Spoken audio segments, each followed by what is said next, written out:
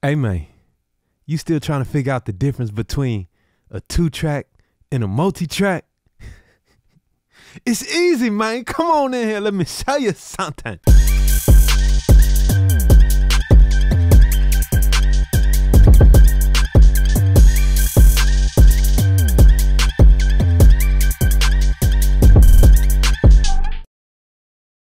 What's up, y'all? Welcome back to the channel. I'm Wavy Wayne, and I'm here to help you out with your recording, mixing, home studio setup, and all that, man. And today we got a popular question that I know I get all the time, especially from y'all who are requesting my mixing services, because one of the questions I ask is your mix a 2-track or a multi-track? And sometimes we don't know the difference between that, but it's cool.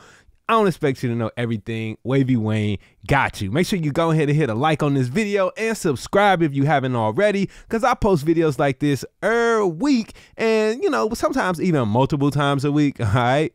And I want to do a reminder real quick. I do have a giveaway going on for a Neumann TLM 102 with Beatopia. So if you want to win that mic valued at over $700, enter right now. And that contest ends May 31st, 2020. So make sure you go ahead and enter that right now. Details are in the description. Basically, a 2-track and a multi-track are very different. I'm gonna start off by just explaining the differences, and then we'll take a look at it in a session. Okay, so when I say 2-track, I'm talking about a stereo file of a beat, and it's called a 2-track because there's technically 2 tracks blended into one, the left channel audio and the right channel audio. Okay, so it's a 2-track audio file. Most of the times, if you just downloaded a beat like a WAV file or MP3 file, you got it off YouTube or BeatStars or something like that, or maybe you got this beat sent to you in an email from the producer, whatever. If you only have one file, right, one stereo file,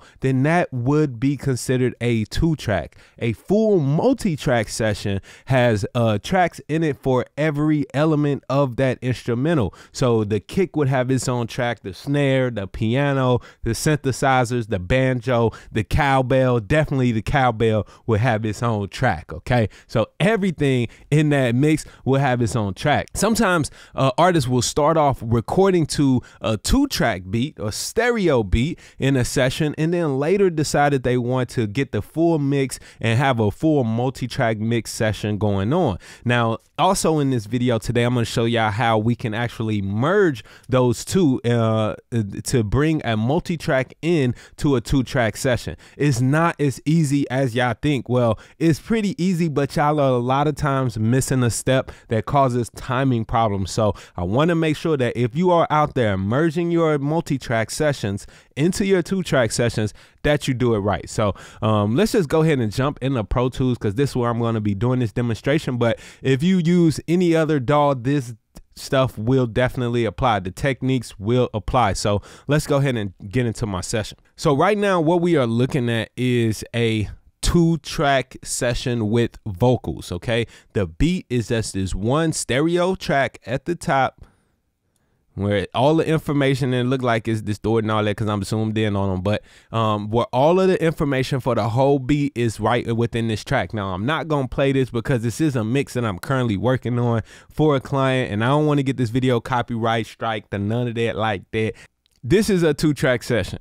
There are no separate tracks for each element of the beat. So the problem with this is that if I want to get more punch out of my kick, or if I need to EQ that piano so that it fits in there better, I don't have that control. Now, there are some techniques that I can use to enhance this 2-track, but the full control is gone. And if you want to learn some of those exact techniques that I use and that my mentor Adam Long uses, we have a full masterclass in the Wavy Seals Elite right now that you can just join the Wavy Seals Elite and then actually access the full masterclass on working with a 2-track and enhancing it in a mix. But we're not going to get into that right now, but there are some ways that we can enhance this. But full control is gone. If I just want to turn up the cowbell, I can't do that. If I just want to get more hi-hat, I can't do that here. Yeah, of course I can put an EQ on and affect certain frequencies and do all these other different stuff, but the full control is gone. If I needed to create a drop,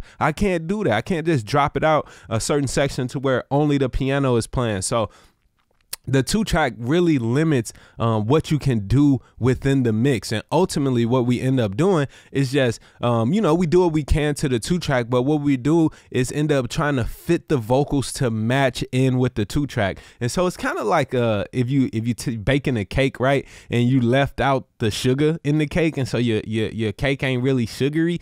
Bad example. Let's say that you cooking some chicken, right?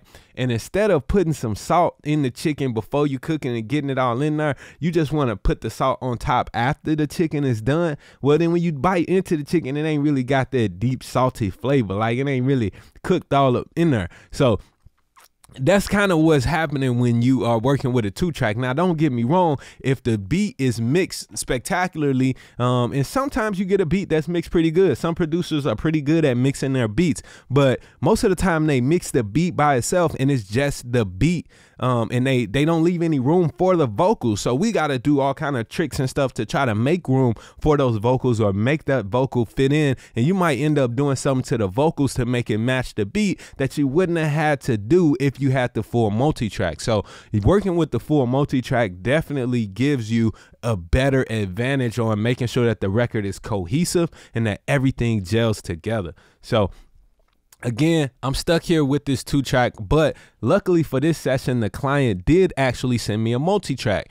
So now, after I've already worked on this, he ended up saying, you know what, let's go ahead and do the full multi-track mix. So what I need to do is bring the multi-track files into this session. Now again, I'm saying you can't just import them. So many times people will just import the multi-tracks and then start rocking out, and then they notice that there's a timing difference, right? Even if you just export the 2-track and export the multi-track from the same DAW, sometimes there might be a time difference. Maybe the selection range was different. Something could have been different. And a lot of times I just noticed that the stereo file of the beat is often, after you import it into Pro Tools, the start point is different than the multi-track. So we're going to need to make sure that we line those up. So let me show you how I would do this technique and then start to mix the multi-track into this session, and then I can ultimately get rid of this 2-track. But first, I'm going to make sure I keep that 2-track in here because you need to use it as a reference.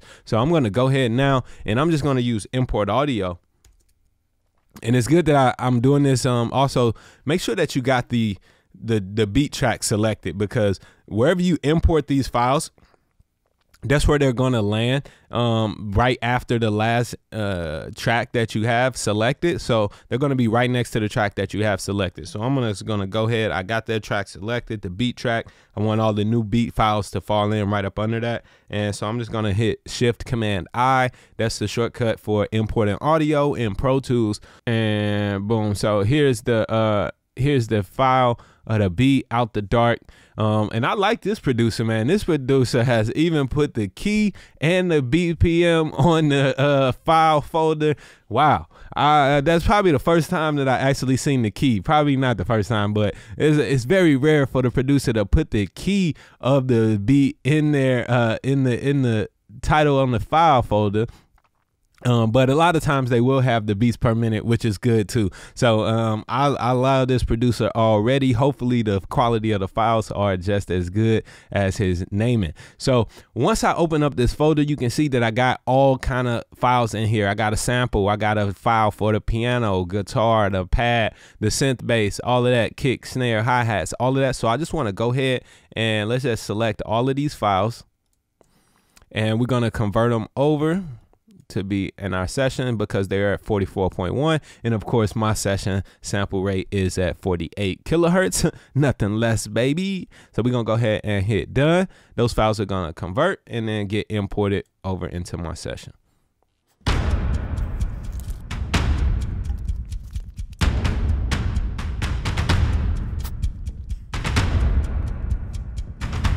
What's up, y'all? I am actually shooting a YouTube video right now, and I got a couple more that I'm gonna do today. If there's something specific that you wanna see, let me know right here, right now. Leave it, go ahead, drop it right here. Let me know. I might get to it today too.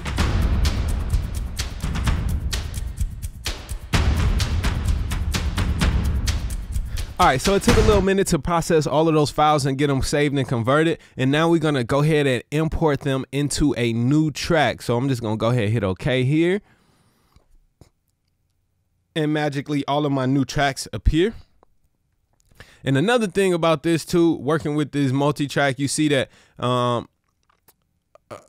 that they're all stereo files. Now, I do not work with stereo files, and you can also see that a lot of these tracks, you can barely even see anything. So ultimately, these ain't real true multi-tracks. These are what we would call stems. And the difference between the stems and the multi-track is that the producer has exported these not at full level, but he's exported at whatever level they were at when they were already in the mix. So that reduces the quality and the dynamic range possibilities of each one of these instruments that are looking really tiny. Now, of course, I can zoom in and see if there's something on there, but some of those files have been saved extremely quietly. But that's just the producer's, problem. It's not a huge deal, and I can probably still get a great sound out of this, but I would much rather prefer producers out there. If you listen to artists, make sure y'all tell y'all producers to send all of the files at full level. I will do the mixing. You will do the mixing. If you're an engineer, let them know. Let you mix it. Don't send me files that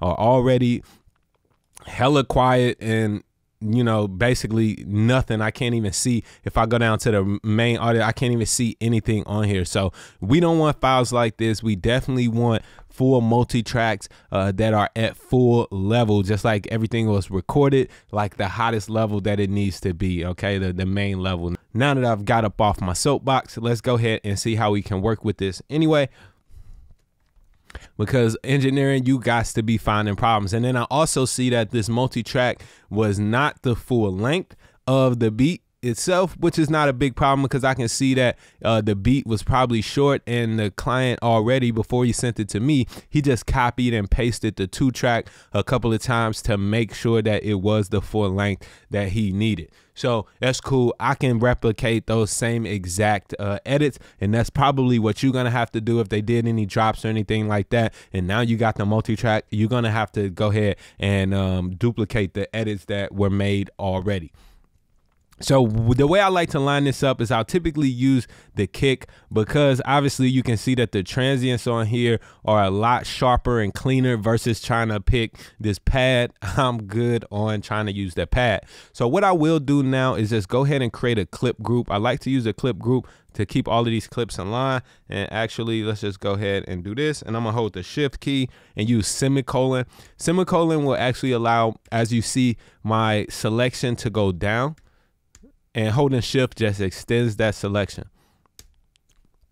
If that is not working for you using that shortcut, make sure that this AZ button is turned on. This is the command focus button right here. It allows 1-key shortcuts like using P and semicolon to move your selection up and down. So now that I got all these tracks selected, I'm gonna go ahead and create a clip group, Command Option G. If you don't have the clip group feature in your DAW, then switch and use Pro Tools.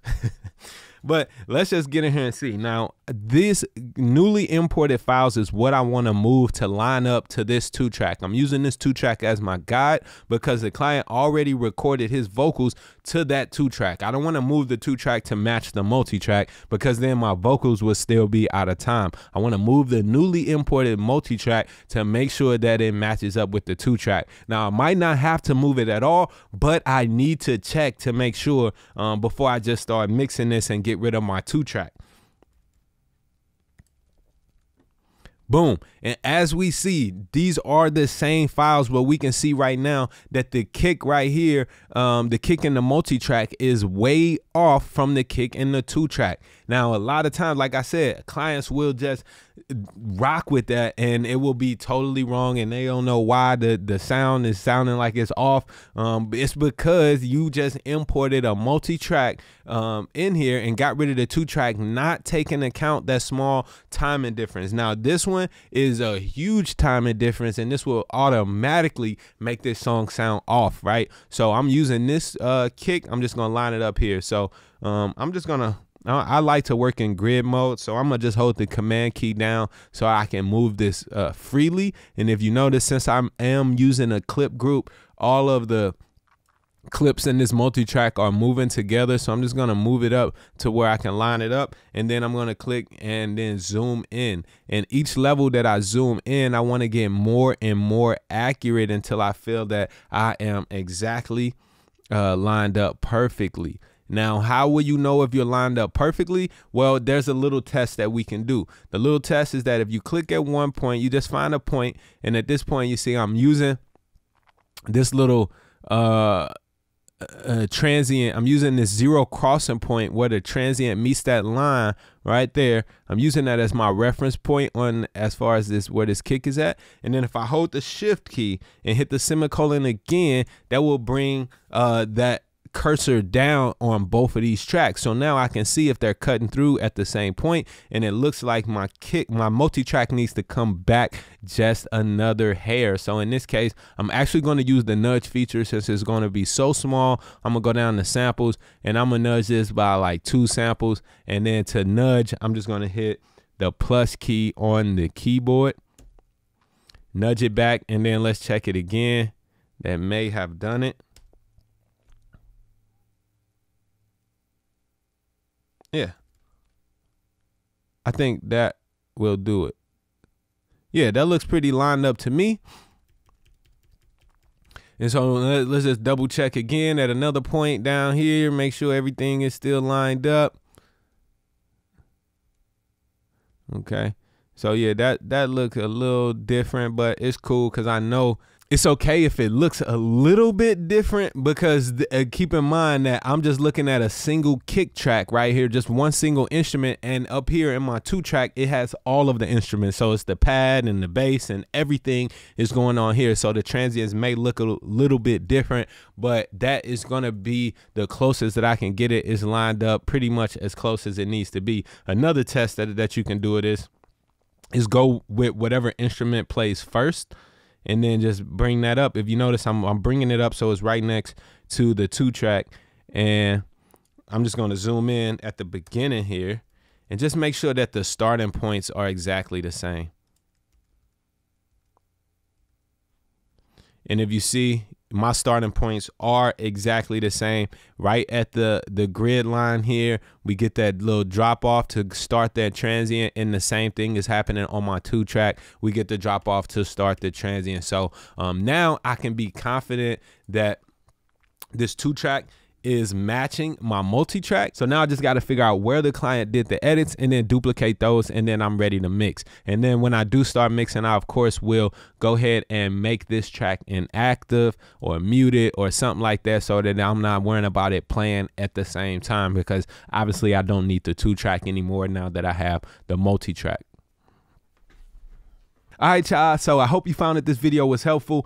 Knowing what the difference between a 2-track and a multi-track is crucial. It's definitely a question that I get just about every single day. So I hope it helped a lot of y'all. And then also taking it a step further and knowing how we can merge those two together is going to be super helpful for all you engineers out here, or if you just producing yourself, you recording yourself. Once you get those multi-tracks after you've already recorded to the 2-track, you can't just import it. It's not just to set it and forget it. You actually need to do some work to make sure that it is lined up properly. All right, so if you got more questions about this, go ahead and join the community, the Wavy Seals. And if you want even more like hands-on 101 or the full multi-class on working with a 2-track in a mix, make sure you join the Wavy Seals Elite. I got that information down in the description as well. If you're new to the channel, make sure that you subscribe. Don't be a freeloader on my content. If you ain't already hit the like button, hit the like button. And yeah, man, I'll see y'all next time. Be dope.